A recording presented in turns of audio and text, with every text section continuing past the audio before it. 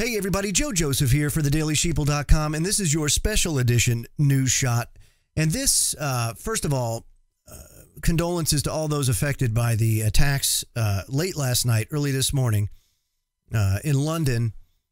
Obviously, there's more to this than meets the eye, but let's just make it simple and call it blowback for the intervention that's gone on and displaced millions of people from the Middle East region and Africa, and they're looking for places to go. You've got people that are sympathetic to their cause because they've got family in that area that's been displaced. And let me tell you something. When you're a refugee over in that area, you want to talk about miserable. It is the absolute apex of misery to be a refugee living in a makeshift tent in a desert where you don't have access to clean water, where hygiene is not even existent. And, you know, yet we complain so many. It just makes me sick. It really does. A lot of people say, well, they have it coming to them. No, they don't. No, they don't. This comes on the heels of well over 100, if not 200 years of imperialism started by the British Empire and then continued by the American government in their crusade against terrorism. The boogeyman with no face and no borders. It's absolutely deplorable. However, I have to tell you that the Prophet Muhammad had a very different stance on Christians and Christianity and how to treat them. And this is very pivotal to understand, especially everybody out there, all the militant Muslims out there that feel like Christianity is the enemy. It's not. Okay? Christianity's not the enemy here. The enemy are the control freaks, the ones that have invaded your lands and taken your natural resources and raped and pillaged your people in the name of, oh, we're freedom and democracy. We're going to try to instill our values on you. I was complicit. For 6 years, I did that kind of stuff. Did 3 tours. It was horrible. You know, looking back on it now, I wouldn't support that today, knowing what we were doing. It's crazy. Anyway, the Prophet Muhammad in 628 AD, he wrote a letter. And at this time, it was a letter that he sent to Christian monks at St. Catherine's at Mount Sinai in Egypt. And it's a very important letter. And it's a letter that I hope anybody that sits on the fence about whether or not to be militant towards innocent people, not towards the people that actually perpetrated these crimes against you, but innocents. And this is what Muhammad had to say. He said, this is a message from Muhammad Saf of Abdullah as a covenant to those who adopt Christianity near and far. We are with them. Remember that Muhammad, the prophet, understood that people, Muslims, Christians, Jews, we all came from the same bloodline. We all descend from Abraham and Sarah. Well, Abraham.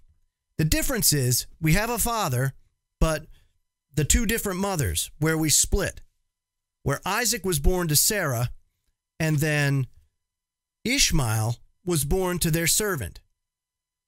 And this is where the split occurred between Muslims and the Jews, and then later on down the line, Christians after Christ came to planet Earth.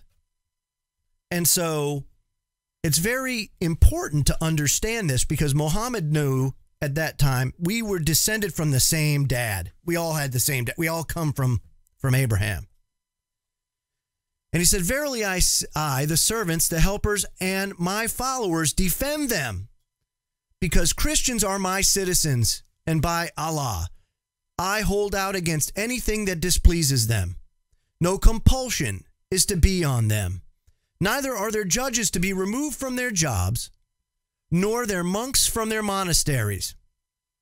No one is to destroy a house of their religion, to damage it, or to carry anything from it to the Muslim houses. Should anyone take any of these, he would spoil God's covenant and disobey his prophet. Verily, they are my allies and have my secure charter against all that they hate. No one is to force them to travel or to oblige them to fight. The Muslims are to fight for them. If a female Christian is married to a Muslim, it is not to take place without her approval. She's not to be prevented from visiting her church to pray. Their churches are to be respected. They are neither to be prevented from repairing them nor their sacredness of their covenants.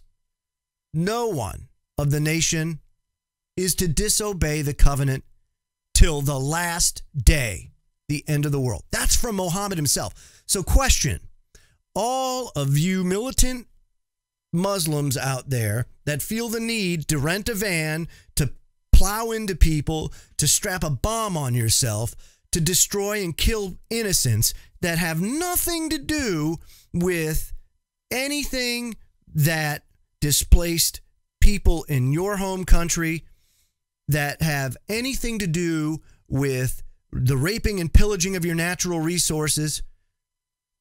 How do you think that by doing that, you're attaining justice for the wrongs that were perpetrated against you and for your people?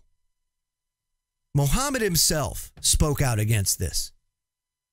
And the only way that we're going to solve any problems is if we people, Christians, Muslims, Jews, Buddhists, it doesn't matter who you are, if we respect our differences, we respect our different beliefs, if we respect each other and love each other and put that attention and those resources towards bringing the people who perpetrated these awful crimes to justice, nothing's going to change. We have to come together. That's the only way it's going to happen. I know a lot of people, oh, that's pie in the sky thinking. No, it's not. No, it's not. It's really easy. It's as easy as just flipping a switch, about turning a light on or off. It's the same thing. It's how we think. It's how we interpret things. And any of you out there that is spiritual, that's Muslim, that's Christian, it doesn't matter. Love each other, respect one another, and understand that no one, no human on this planet has the answers. None of us do. None of us know 100% what's truth, what's not. Nothing is black and white, my friends. Just 1,000 shades of gray. And the sooner that we come together in peace, the more we'll be able to hold those that have really wronged us for millennia to account. Until then, as long as we keep playing their silly games, and as long as we keep slaughtering each other, it'll never get better, and things will continue to go on, and we will continue to be plagued and haunted by the powers that shouldn't be. I'm Joe Joseph. This was the DailySheeple.com's News Shot. Feel free to comment below, and I'm sure people will. And have a great day. Bye now.